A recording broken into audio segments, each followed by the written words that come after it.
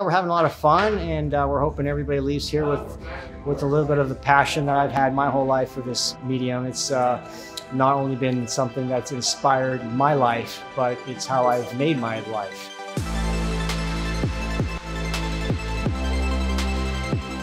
Today is a workshop that we've had in the works for a long time. It's really exciting because it's with an incredible technology partner, KODAK, who have been around for a long time and thriving.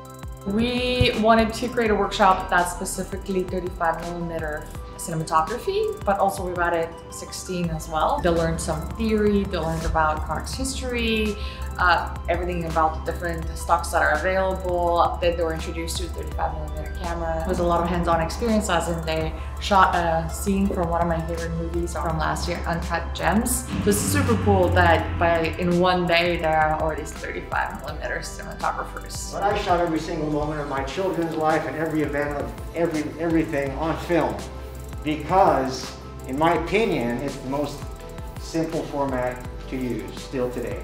We're showing the entire process from prep through production, and then we've also talking a little bit about some of the downstream workflows that we all miss since digital has come in. But it's caught up and then it's rolled out depending on what you want. Similar to what's happening with vinyl records, we're seeing this young generation who is quite familiar with digital technology, but who's also expressing interest in capturing moving images on site.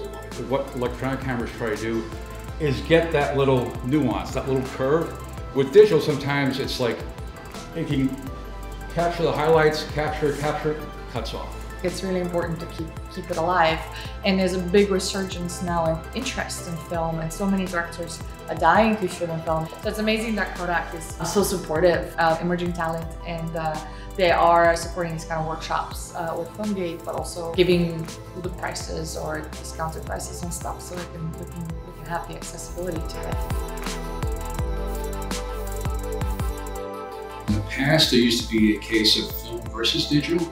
What I'm seeing now is from this young generation of film and digital working together, and appreciation of what both do. Having somebody like Laszlo come in here with his equipment, with his crew, explaining only how the cameras work to these participants is great.